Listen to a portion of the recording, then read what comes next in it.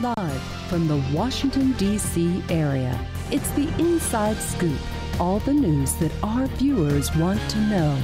Now, here's the host. A election specialist extraordinaire. And as I turn on my mic, want to welcome you, Ben, to the show. Thanks, Cesar. Thank you for coming. All right. We had an election. It was an exciting one. Yeah? Okay, let's talk. Let's talk about the election. Overall impressions, any big surprises in Virginia for you? No big surprises. I mean, this was sort of a status quo election. All 40 seats in the state Senate stayed with the same party they had before. Yeah. Obviously, millions and millions of dollars were spent to change an outcome of any one seat. Not one. Not one changed. In the House of Delegates, not one incumbent lost. It was the first election in Virginia in the modern era where there was no incumbent that lost re-election, that sought re-election anywhere in the state for either the House or the Senate. Well, I was hoping that was going to be in the 86, Tom Russ. We'll talk about Jennifer Boyska's win later, but agreed. It was kind of a lackluster, no real surprises across the state. Well, and I think that it was driven by the fact this was sort of a Republican year up until the very end when there was a real spike for the Democrats in the last week. And I think that sort of canceled out and it sort of left itself very neutralized. There were a lot of voters that went straight ticket this year on both sides, and it was very hard to move districts off their historic performance. Really? So no, not a big, huge down ballot drop-off like we traditionally see? No, and I think that, you look at like the Boyska race as a good example in Herndon. That's always been a Democratic seat, one that Tom Rust has won because of who he is. Right. And once he left it open, it reverted back this year to Democratic performance. And I think, there was a lot of concern about it late. The Republicans were pumping a lot of money in there thinking they could hold the seat. At the end of the day, it wasn't even that close. Yeah. Yeah. Well, there was a third-party candidate in there, right? So that kind of skewed it a little bit. A little bit, but Jennifer won by 11 points, which is, a substantial win. Yeah, definitely. So let's break it down, kind of Senate and House. Let's talk about the Senate. Nothing transpired there that surprised anyone, right? The Dems were hoping to pick up or hold a seat, but we're still Democrats in the minority there, right? 21 Republicans, 19 Democrats. A lot of money spent on 2 races in the state. Which were the big ones? The McPike versus Parrish race, which was to hold a Democratic seat in Prince William County, and then a Republican seat that was open in the Richmond suburbs, which was held by John Watkins. Now, that was the one Dems were hoping to pick off. That was the one they hoped to pick up, right. Yeah. And they very lackluster turnout in the city of Richmond sort of was the difference there. Yeah, why do you think that was? I think that the issues in Richmond City are harder to grasp than the rural issues. And what happened is there was big turnout in Powhatan County, which is the rural county in the district. Right. There were a lot of local elections going on in Powhatan. And what you see, and the same thing happened in Fairfax, the General Assembly races get all the money. The local races actually oftentimes drive the turnout and the interest. And you see that where these local races in Powhatan drove turnout. And while they were there, they voted for the Republican candidates. Interesting. Don't you really have an effect of like the top of the ticket? I know this year we didn't have the governor or lieutenant, none of those big statewide races, but at least countywide, does that really factor into sort of that down ballot effect or not? In your opinion? I don't think the top of the ticket really mattered as much this year. I think that what really mattered was where there were individual races that really caught the public interest for different reasons. You saw turnout spike. In other places, there was just no turnout whatsoever. Really the downfall of Bettina Lawton's campaign, for example, for clerk. Fairfax County. Right, in Fairfax County is like there was no turnout in the eastern part of the county because there were very few contested races. Interesting. See, and that's where I think, again, this is just my view on it, that a top of the ticket debate or contested race would have probably brought a lot more people out. Right, and Sharon Bulova was contested, but barely contested. It wasn't really a fair fight, right? Right. But if you look at the opposition vote to her, she only carried 2 of the districts, Springfield and Sully, by about 600 votes each, even with very little fight against her. So Sharon Bulova. Right. Chairman Bulova. Exactly. And so all the Republican candidates in those seats tended to do very well with a couple of exceptions down ballot. That's where I think Bettina, combined with those 2 districts, was down 10,000 votes. There was a third-party candidate in that race, correct? Right. Okay. Who made a minor impact, but I don't think was the. When it's that close, they're usually the difference, but I don't think that was the reason why the outcome was what it was. So sticking with Fairfax County, what else did you see? Any anomalies or anything interesting in Fairfax County? Well, I looked at the reason I bring up Bettina and Arthur Purvis is I look at both of them as having the countywide campaigns where there's not enough resources to really fully run your own campaign. Right. And so they're both running against incumbents. And so what that tells you is the votes that they get are basically the sample ballot votes by district. So if you take the Arthur votes and the Bettina votes by magisterial district, it tells you how many people approximately took the Democratic sample ballot, how many people approximately took the Republican sample ballot. Right. And in 7 of 9 districts, there were more Democratic sample ballots than Republican sample ballots. Interesting. And that's that's why the school board candidates were able to hang on. Right. Fairfax County is getting much more blue.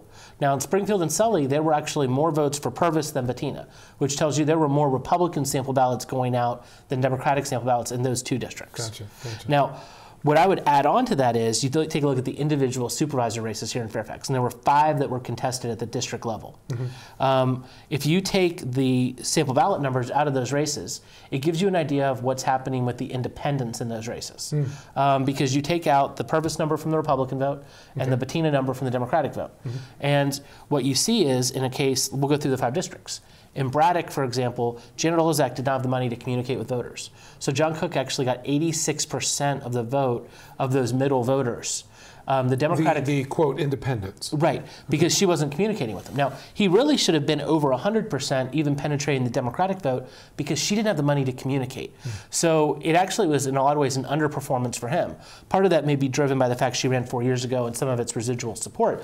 But it's not impressive when you're an incumbent and your challenger doesn't do a single piece of mail if you're not running the board of that middle ground. Interesting. Okay. In Drainesville, John Faust won 52% of that middle ground. So they almost split right down the middle. But his margin of victory comes from the fact there was a Democratic sample ballot edge of about 1,500 votes in Drainesville.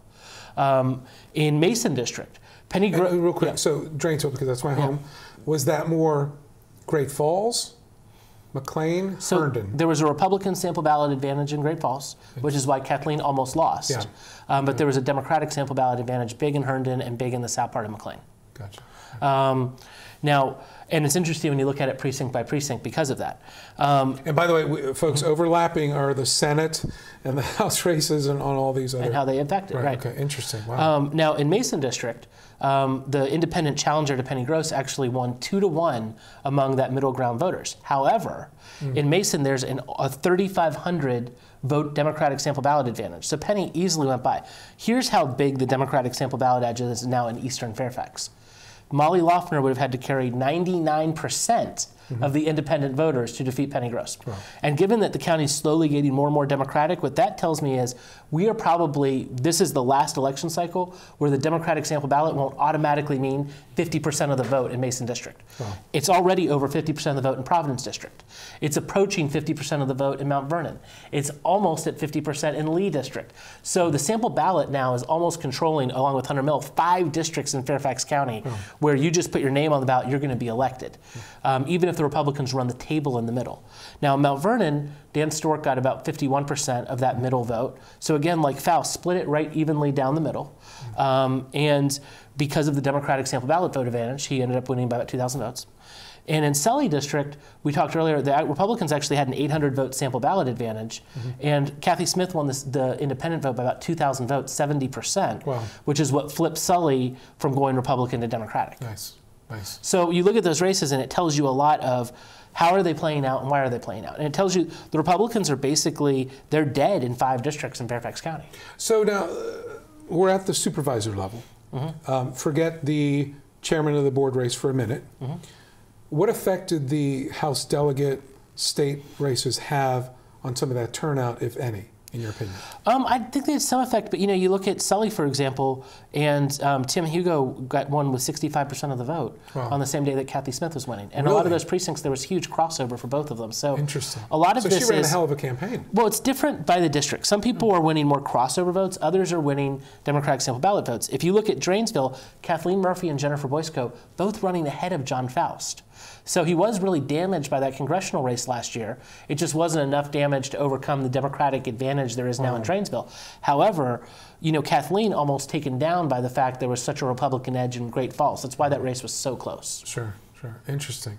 Okay, we talked a little bit about, let's go down another level, because the important thing in Fairfax, school board, right? So there was a little bit of a surprise on the school board election results, right? I mean, what caused one of the statewide or the countywide board members to lose that seat, in your opinion? I think that there's a complicated factor, and those are the hardest ones to analyze because it's voting for 3. But my gut is... And it's countywide, right? I mean, they got to be... Yeah. And they don't have the budget, right? I mean... Look, the Democratic advantage in the county this year was probably around 35,000 votes. Ryan and Il-Young, both of whom finished 1-2 in the school board election, only beat Jeanette, who was the Republican who finished 3rd, by about 4,000 votes. Really? So they gave up almost 90% of their sample ballot advantage in the election. So the Democrats were getting buried by independents in the school board races this year. Interesting. They're just lucky that they survived and that she was the only one strong enough. What do you think caused that? Because that seemed to... That's a surprise. I don't, it's hard to analyze. It's not the transgendered issue because it would have taken down other Democrats with it if people were that socially conservative. I think that the school board just has a lot of issues with, especially with younger parents, and they're not doing a great job connecting with them. Interesting. Wow. That's potentially... Now, when we're talking schools, though, the big school story was Prince William County, where the board actually flipped to Democratic control for the first time in recent memory. 5-3 Democratic now on the school board. 3 seats flipped from Republican to Democratic. Well, let's save that discussion for the second segment because I do want to get into that. Sticking with Fairfax, any other observations relative to any seat? I mean, just what does this mean going into next year? Let's kind of It means absolutely nothing for next year. All of these races were all driven by off-year turnout, which is tiny. The meaning, Obama won all 9 districts in 2012 in Fairfax County. Yeah. He won all 9 districts in 2008. Even Sully? Even Sully. Even Springfield. I didn't know that. In Sully, he actually won easily. He won by 6,000 votes in 2012. It's the off-year turnout in Sully that makes it so Republican in off years. But Democrats have to vote, people. Right, and the Democrats don't vote. In Springfield, President Obama carried Springfield. Okay, so and when you look at this election, the big takeaway is Pat Harity and Elizabeth Schultz, both of whom ran unopposed in Springfield this year. When you look at the sample ballot advantage in Springfield, it was identical to Sully. And we picked up Sully and almost took the school board seat in Sully at the same day. So Pat Harity and Elizabeth Schultz should both be looking at this saying, whoa, Springfield's not safe anymore. We might lose our re-elections next time. No kidding. Well, this certainly sets up, for me anyway, a nice 2016, and we'll come back to this in 2017 and 19. Folks, stick with us. We've got Ben in the next segment, so you want to stick around for that.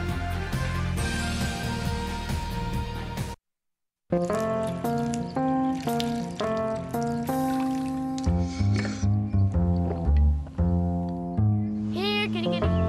Here, kitty, kitty, kitty. Here, kitty, kitty. You'd think it would be easy to tell which kids have trouble with their eyesight. But that's not always the case. Even though 1 in 4 children may have a vision problem, eye doctors tell us the symptoms aren't always so obvious.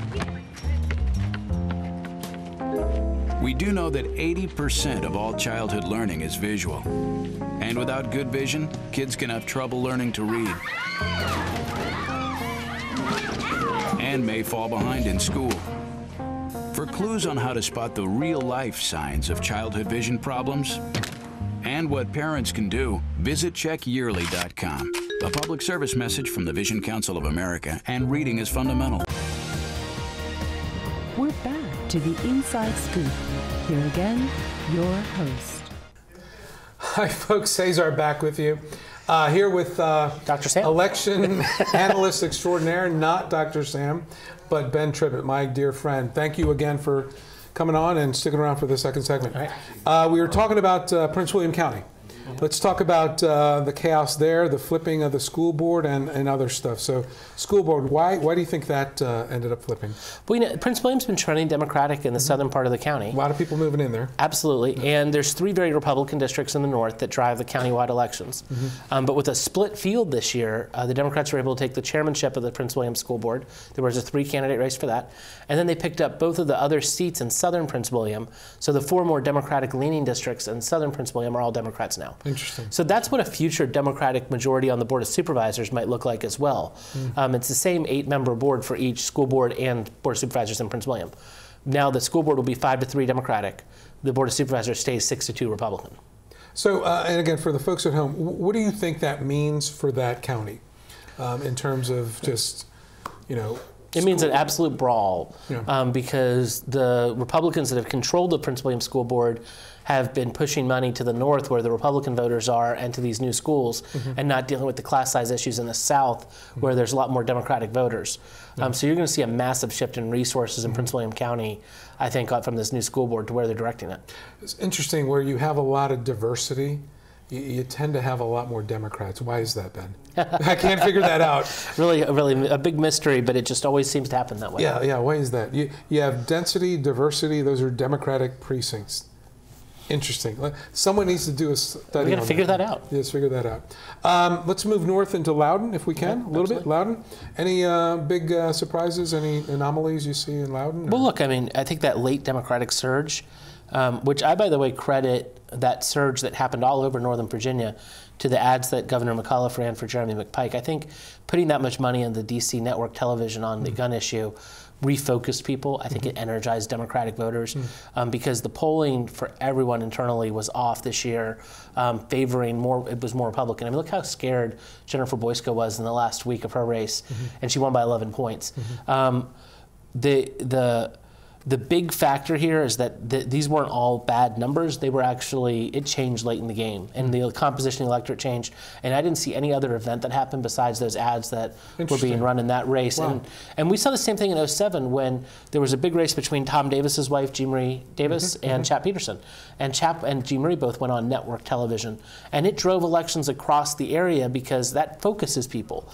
That gets their attention. Now, network television in D.C., 1,000 points, 680,000 a week. So not really cheap to get those people focused. Well, that's why the governor pays for that, right? Right, but worth every penny in this one.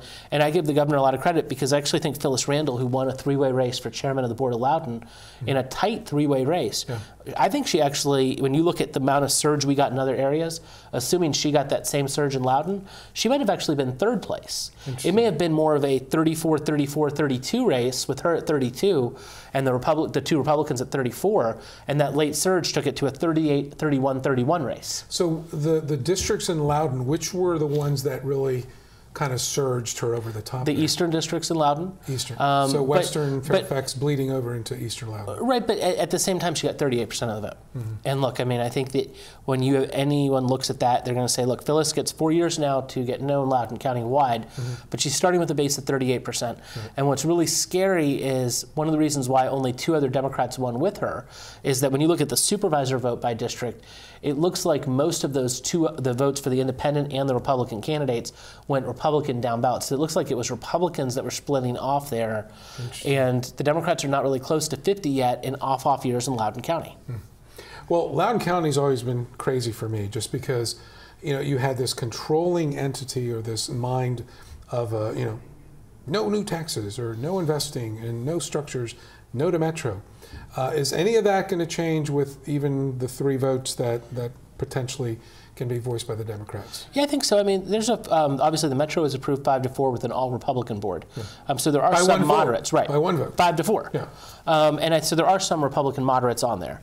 And I think that they will team up with the Democrats to provide some level of governance for the county.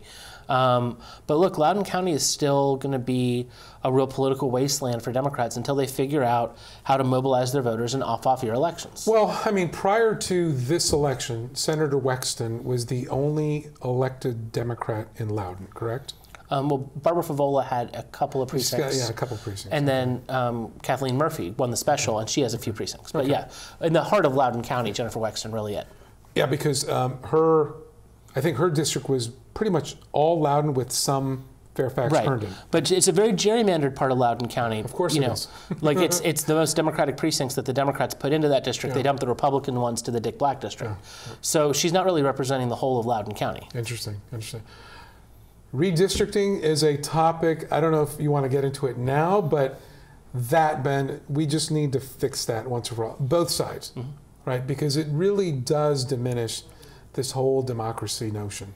Right, where people can actually vote for their elected officials. Well, look, I think redistricting would be nice. I also think that when you look at how uncompetitive the House Democrats have been, I don't think it would make that big of a difference. I don't think that's why the Republicans have the edge they do in the House delegates. I think it's because the Democratic caucus is pathetic.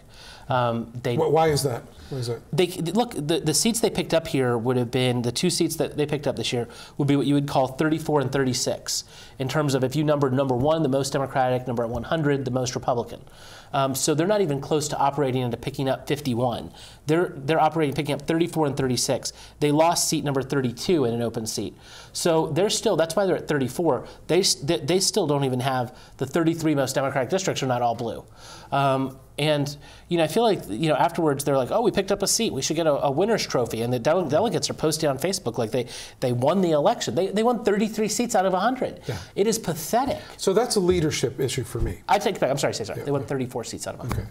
I don't want to take still, it blocked the majority, does it? It's a super. If you had a supermajority in the Senate, it would matter that you could block the governor's vetoes in the House. You can already block it in the Senate. So blocking the supermajority is meaningless in that case. Okay.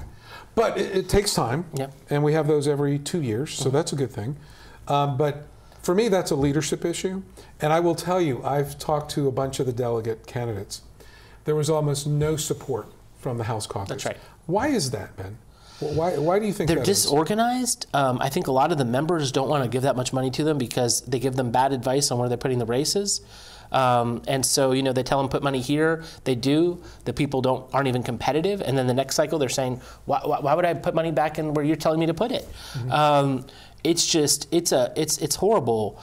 And until they address why it's horrible, it's going to continue to be horrible. But I think they don't address that. Instead, they want to come to, well, we won this election. We picked up 1 seat. Well, at that rate, we'll have a Democratic majority in 2049. Right. That'll be great. Yeah. By default, it should trend that way anyway. Absolutely. So, okay, well, enough of the House. We've talked about the Senate. We talked a little bit about the sort of supervisors and stuff like that. What else do you see out there that was like, maybe big or we should look out for, or maybe even go into the next year? What's on Ben's radar to watch these days? Well, if we're going over last year's elections, what just happened. Yeah. The other interesting one that I thought was Falls Church City, a tiny little city. Okay. But a late issue popped up there. The Democratic committee chair, Rob, had been arrested and charged with child molestation a few years ago, and was convicted, and his wife was the mayor.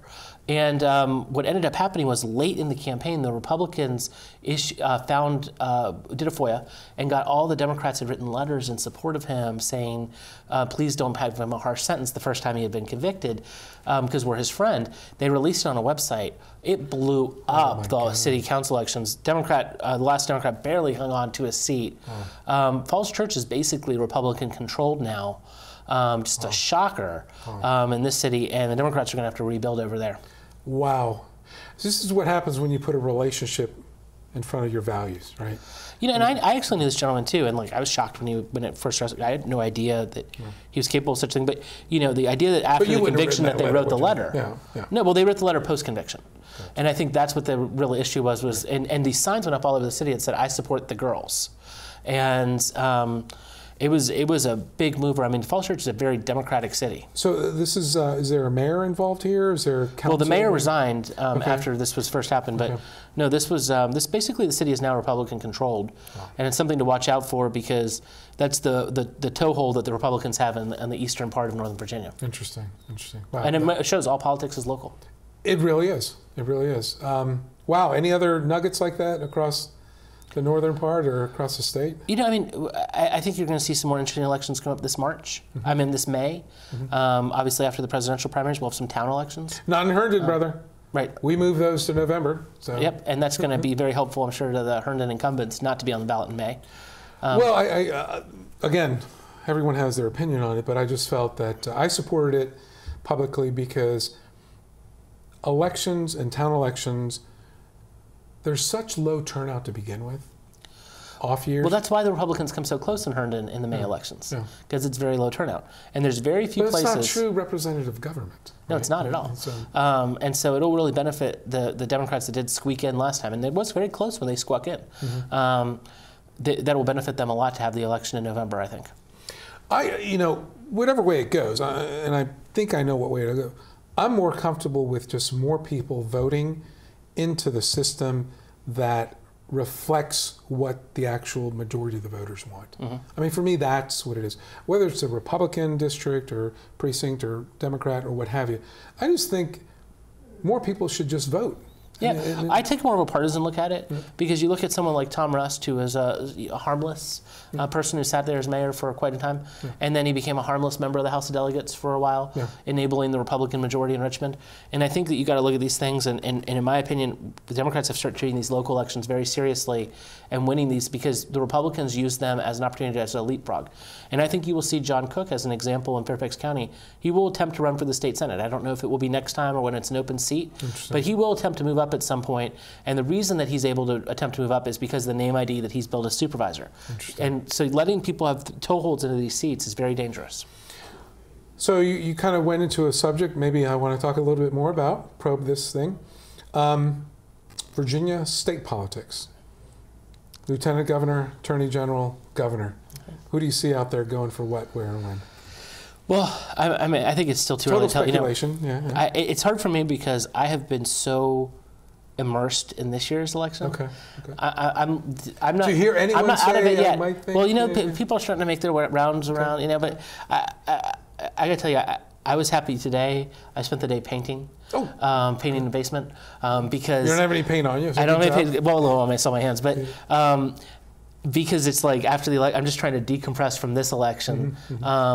And that's the great thing about Virginia. We have a presidential primary coming up in 3 months, which is going to be a fascinating one. We got to see who even makes the ballot there.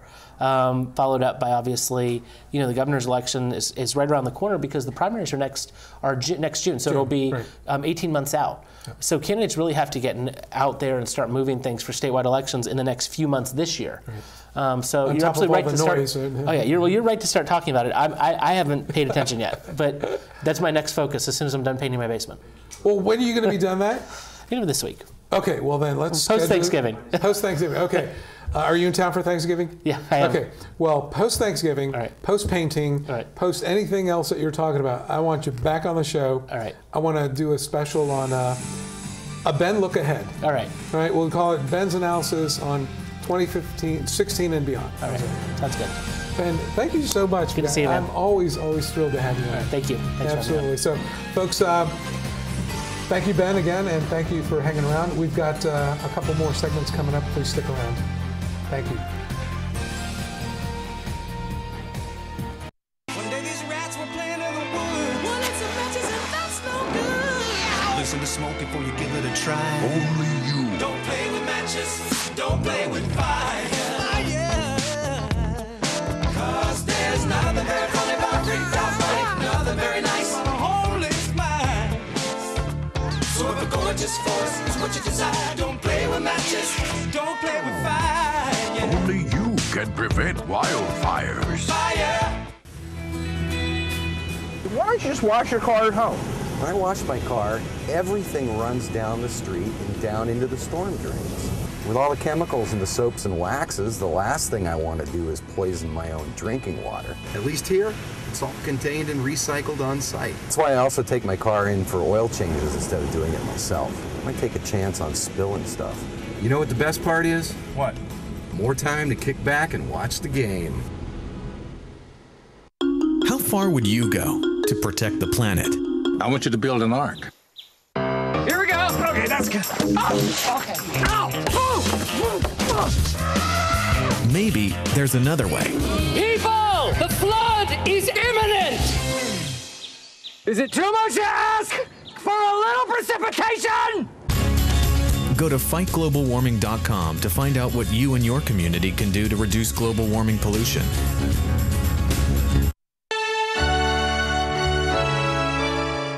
Somewhere around the world, there are men and women of the armed forces risking their lives, helping rebuild communities after natural disasters, collecting toys for needy children, tutoring kids in school. These are your sons and daughters who work to keep us safe, secure, and free. Dedicated men and women who put their country first.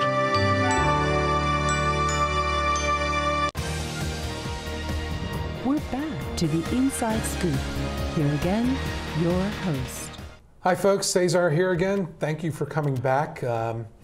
We've got a next guest coming up, Jacqueline Pujol.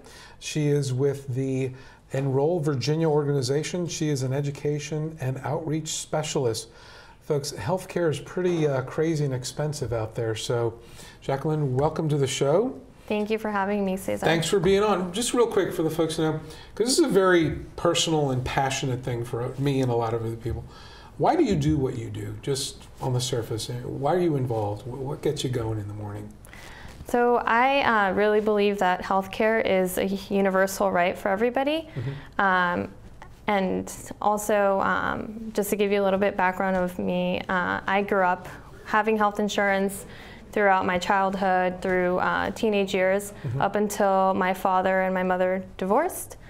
And I went about 4 or 5 years without health insurance. So those were 4 or 5 years that we had to basically live without any access to doctors, just basically hoping that nothing happens to us. So for several years, we went without health insurance, and I know what the feeling is. And there are many minorities out there, individuals who currently do not have health insurance, and healthcare is very expensive without insurance, as you probably know. Oh, sure. I mean, look, I've been blessed. I have jobs and a career where that's all provided. But thank God we have Enroll Virginia, right, to help people get there, right? And let's talk a little bit about some of the sort of support and some of the initiatives and the focus of what Enroll Virginia is. Help us. What do they do? What do you do? I mean, walk us through that. So Enroll Virginia is a nonpartisan community-based organization. We are located throughout the entire state.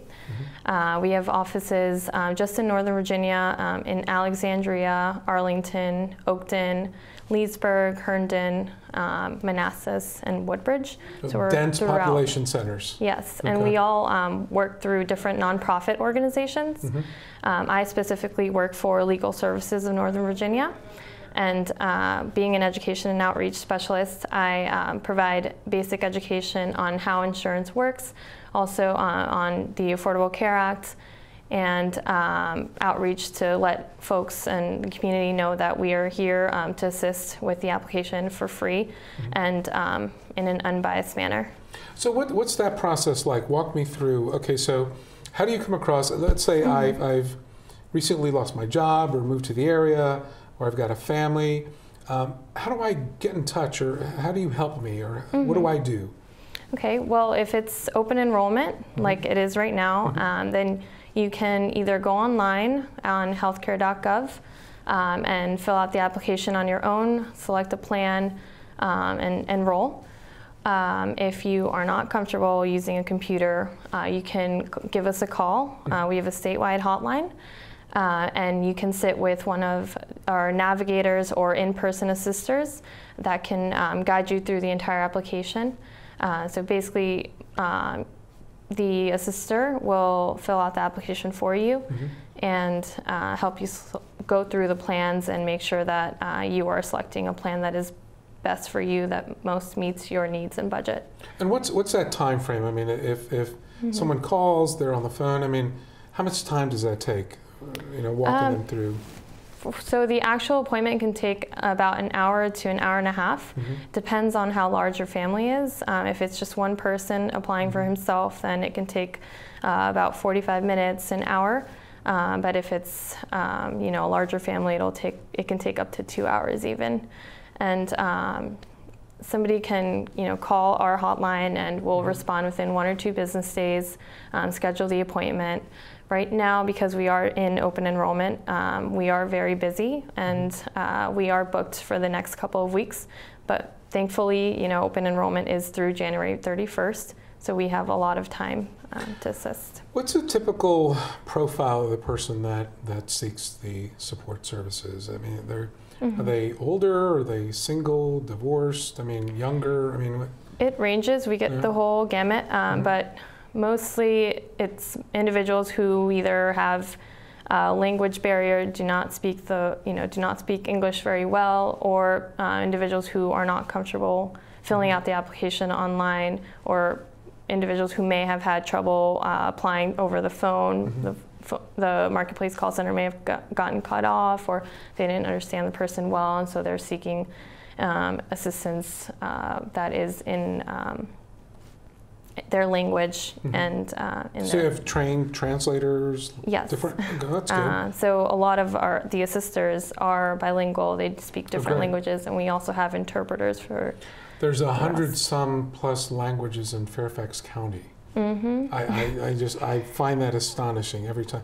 I think it's it used to be 104, now it's 120 or something. Outrageous. It's impressive. Yeah. So what's the biggest challenge you guys deal with? What's the biggest obstacle for some people?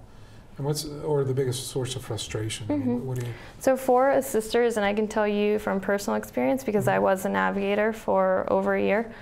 What does that mean, real quick? What is it? A navigator is a person who is federally certified to assist with enrollments, and aside from helping with enrollments, you also have to provide some outreach and education.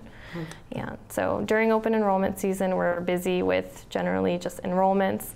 And the most challenging, frustrating part of the job is, but also very rewarding, is helping individuals who are not familiar with insurance at all.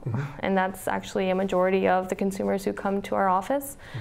So it's going to take much longer. We have to be much more patient, go through the process much slower, make sure that we explain the terms, make sure we explain the details in each insurance that's being offered to them. So what sort of maybe apprehension or what comes back from the customer? I mean, what are they experiencing? What are some of the things that they're grappling with?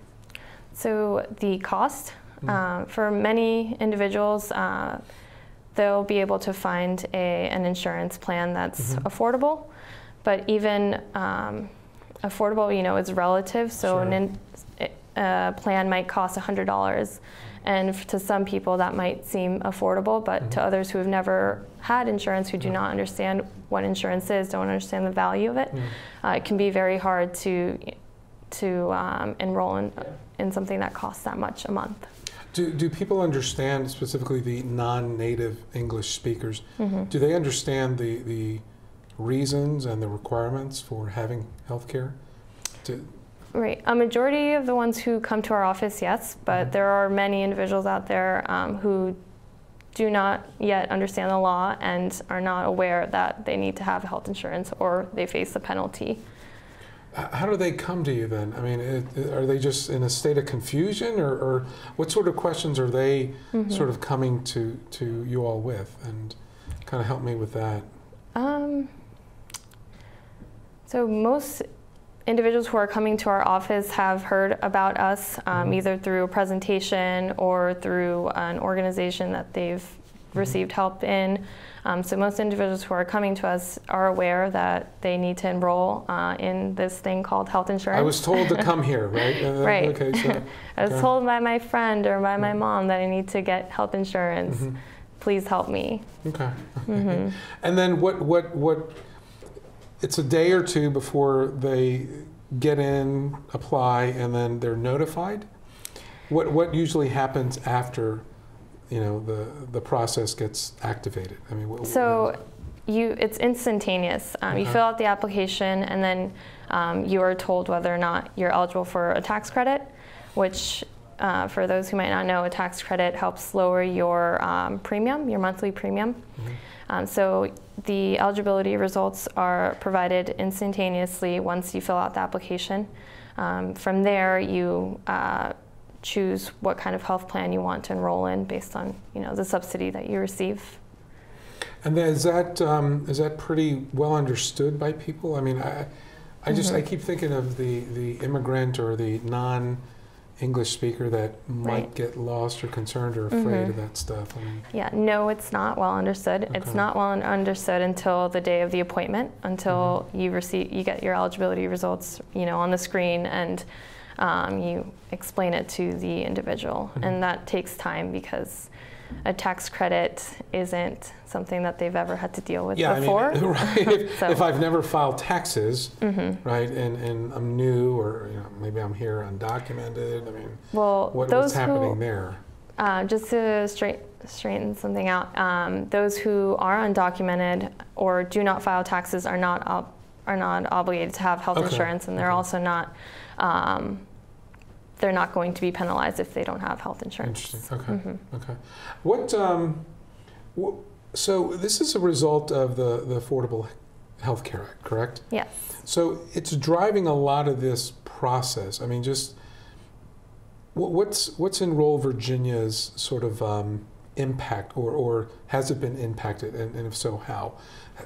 How do you all see the Affordable Health Care Act kind of over the next few years? I mean, there's this threat of like repeal and replace and all this other stuff. I mean, does that affect you guys at all? Or you're just focused doing? We try not to think about that possibility. Yeah, we're just being very efficient right now. So Governor McAuliffe is behind expanding affordable health care. Does that affect you all in a sense? Well, it has affected us. Last year, Governor McAuliffe provided about $1 million in grants to staff an additional 100 in-person assisters. For the organization? Yes. Wow. So not specifically for Enroll Virginia, for all of the organizations that are providing assistance throughout Virginia.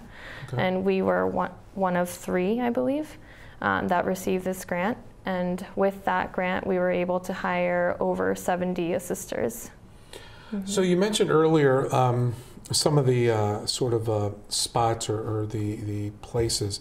They seem to be Northern Virginia, very dense areas. When we come back from the break, I want to maybe talk about a little bit about sort of the rural, the less dense corridor of Virginia. There's a lot of it. I mean, folks out there obviously need affordable health care.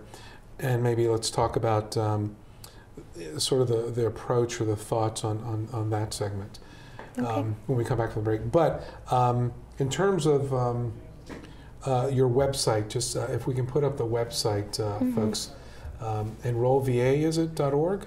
EnrollVA.org, yes. So people can start going there today to get information and also to schedule an appointment.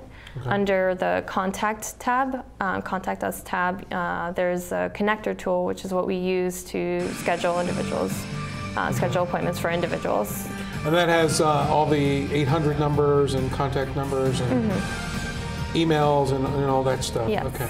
Because it is a big issue. I mean, I know family that can't afford health care. So, folks, when we come back, we'll delve into the other parts of the state that people need help with.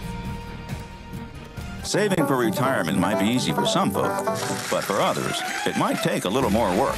And for those who haven't started, there are still things you can do to catch up. Oh, that is good news. Like getting out from underneath past debt. And don't get wrapped up with high-interest credit cards. Get you some eyes. Be diversified with your investments. Don't put all your eggs in one basket. Your financial goals are not out of reach. The choice is clear. For a happy ending, choose to save. Everyone with alcohol and drug addiction is in the same boat.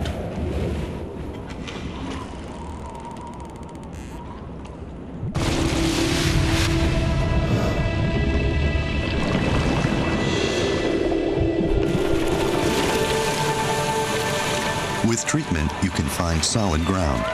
For drug and alcohol information and treatment referral for you or someone you know, call 1-800-662-HELP.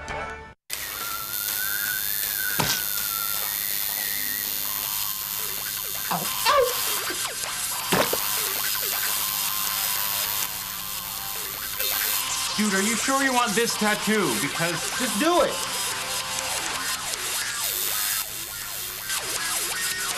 Some mistakes in life are permanent. Like hearing loss. To learn how to protect your hearing, visit asha.org. You've probably heard about heart disease, but did you know that it's the #1 killer of women nationwide? Heart disease claims more lives each year than breast cancer, lung cancer, or strokes combined. But there are steps you can take to protect yourself against it. For more information on how you can prevent heart disease, contact your local American Heart Association or visit their website at www.americanheart.org. We're back to the Inside Scoop. Here again, your host. Hi folks, Cesar here. Welcome back for our final segment. We're here with Jacqueline Pujol. She's with Enroll, Virginia. She is an education and outreach specialist. Thank you for coming back. Before the break, we talked a little bit about some of the challenges. Certainly Virginia, people getting affordable health care. We seem to identify sort of the denser pockets, but let's say you're in the rural areas, what are your options out there? Just internet, phone calls, or what do people do? Either internet, our website, or our statewide hotline. There are less offices throughout the entire state. It's much more area to cover, so it's going to be more difficult to find uninsured there to try to reach out to them. But we definitely recommend finding us on our website. Quick Google search ACA help in Virginia, and you can find us there. And they go through the same process, make appointments and, yes. and interviews, and they can do that over the phone and everything? Over the phone, but ideally online if they can go on the web the website. We actually use, like I was mentioning, the connector tool. It's getcoveredamerica.org/connector. It's where you can schedule an appointment online, and it's going to be the fastest way, because if you call, you're going to have to wait a couple of days, and then until then, you'll be scheduled for maybe 2 or 3 weeks from that point. Oh, wow, really? So you guys are busy. Very busy, yes. So how many people now are still, I mean, you may not know the numbers, but just ballpark, how many people are still uninsured in Virginia? It's about a little bit over 400,000. Really? Okay, yeah. That many. And the great news is that in a state that did not create its own marketplace program, we were able to insure a little bit under half of the uninsured population in just the first 2 years. Really? Yes. Wow, that's great. And you all have driven that. We'd like to think so, yes. No, I mean, that's why I wanted to kind of talk to you all in terms of, like, what sort of things do you think are driving, are you doing events? Are you doing marketing? I mean, you're doing things like this, but what sort of things are driving sort of that whole enrollment? Marketing on a very low budget. We try to do PSAs, press releases. We work with the radio, especially the minority radio stations, like the Spanish radio stations, the local TV stations.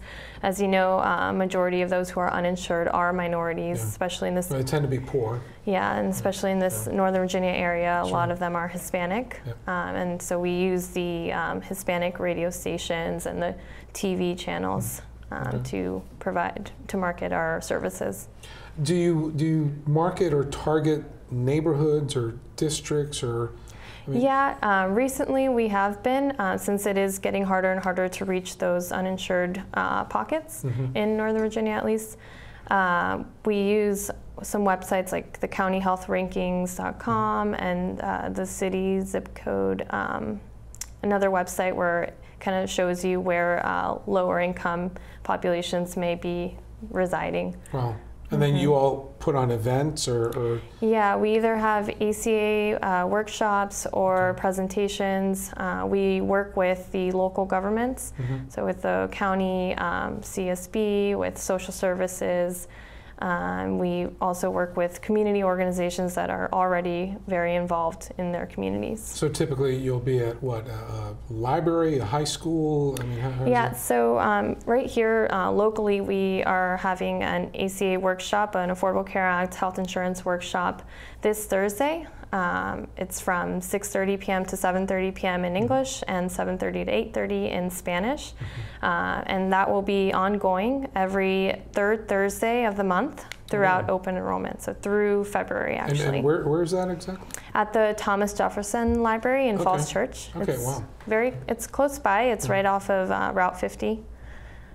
You should get a lot of people there. Yeah, hopefully. So from an organization perspective, what maybe you can or can't share, but just 2016, I mean, 2015 sounds like you guys had a great sort of outreach success. 2016, any like big plans or anything that you see that you may want, if you could wave a wand, what does 2016 look like for you guys? Well, For 2016, not too sure. We kind of work in the moment and for the next couple of months. Wow, so I can okay. speak to open enrollment. We will be hosting enrollment events almost every Saturday in different locations to try to reach as many populations throughout Northern Virginia. And these are large enrollment events that we're hosting. So either one of the navigators, the sisters, or one of us outreach specialists are helping to organize this event. And we're expecting to assist between 60 to 100 individuals per event. Really? That's great.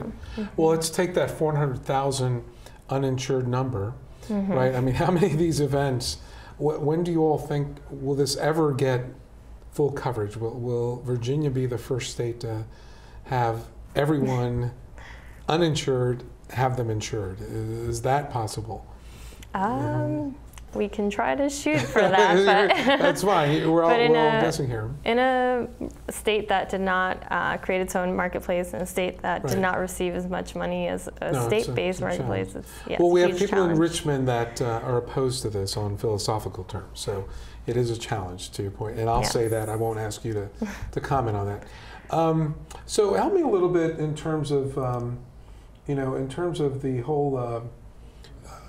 Your structure, your organization, I mean, what are some of the challenges? Do you all take donations? Do you all take, I mean, I heard some of the grant monies, but if someone wants to help you all, what do they do? Can they volunteer? Can they get certified? I mean, so we don't take donations. We are strictly only using the grant money to fund our positions, and very little money is left over for any marketing or outreach. But the way that individuals can help is by volunteering. So that grant money comes from the state? From the federal government. The federal government? Nothing from the state? No. Wow, okay. I mean, Governor Terry McAuliffe did provide an additional $1 million to fund the in-person assister positions, but that was money from the federal government. Gotcha. Gotcha. Okay. So you have this very small budget. You don't have a lot of wiggle room. Then if people do want to help, what sort of volunteering opportunities are available to people that want to help? So what we call CAC position, it's the Certified Application Counselor position. You'd be doing the same thing roughly as a navigator in-person assister, except it would just be enrollment. So you'd be assisting with one-on-one enrollments, and I believe you can also assist with presentations and getting the word out. So a CAC, let's say I want to volunteer, and so what sort of commitment is it? Is a 4-hour evening, a week-long, a month-long training certification? So each year it can vary. Our CAC program is run through Northern Virginia Family Service, and I believe this year they're making individuals or volunteers commit to at least 4-hour enrollment. Per week, per month, per? 4 hours, 4 times total. So, for example, you could do 9 to 12 during 4 Saturday enrollment events. So, all right. So you've got this CAC person. They're often volunteering. What are some of the other things people might sign up for or volunteer for? They can sign up to be a speaker, to go in their community and talk about the ACA, try to get the word out about to our their church services. or community group? Yeah. But I should say that all CACs need to go through training. It's a 6-hour training through CMS. So it's an online training, can be done at home, but you do need to go through that, and then an orientation given through NVFS. And that's available to anyone that wants to do the CAC. Yeah, and we're especially in a huge need for individuals who speak different languages. That's yes. right. Why did I know you were going to say that? And interpreters too. So is it a bigger challenge to train them or to get them involved? I mean, it sounds like get them involved. Getting them involved. So again, maybe that's part of the marketing. you're hindered by the outreach marketing side, right? You can't really like go. I mean, unless like especially right now, our focus is to provide outreach about the open enrollment. So we, as you said, we don't have that much funds for marketing in general. So it's a challenge to get people interested in volunteering for us. So what do you guys do then? Go to the bus stations or go to the metro stations, hand out lit, flyers? I mean, what sort of? So just a combination of everything. We reach out to organizations via email. We go to local meetings, like social service monthly meetings. We do canvas also. Oh, really? Okay. So in local communities and large either recreation centers or stores, grocery stores, put up flyers. Best ways. Yeah. We have one in Herndon. Info table. Yeah, I mean, look, I hand out voter registration stuff all the time there, and it's amazing how many people are eligible to vote, eligible for health care, but they just don't know it because no one's taken the time to go there. So what's the most rewarding thing for you as we close out the segment? What do you love most about what you're doing? I love educating about just the value of health insurance because I hear a lot of, oh, well, I don't need it, nothing's ever happened to me, it's too expensive, it's not worth it, it's not worth my money. But while I am a young adult, I'm 25 years old, I have never really needed health insurance until a year ago. So it was my first visit to the emergency, and fortunately I did have insurance offered through my job. So I can say from a personal level that health insurance is very valuable. If I didn't have health insurance at that time, I would have been in, who knows, thousands, $50,000 of debt, at least. Well, it's the single biggest cause of family bankruptcy. Right. So if you don't think you need it, think of the odds in those terms, right? One illness could do it. Jacqueline, thank you so much for coming on. Thank you for having me. Folks, thank you for watching, and we hope you can spread the word on Enroll, Virginia. Affordable health care is something people need out there. Thank you so much.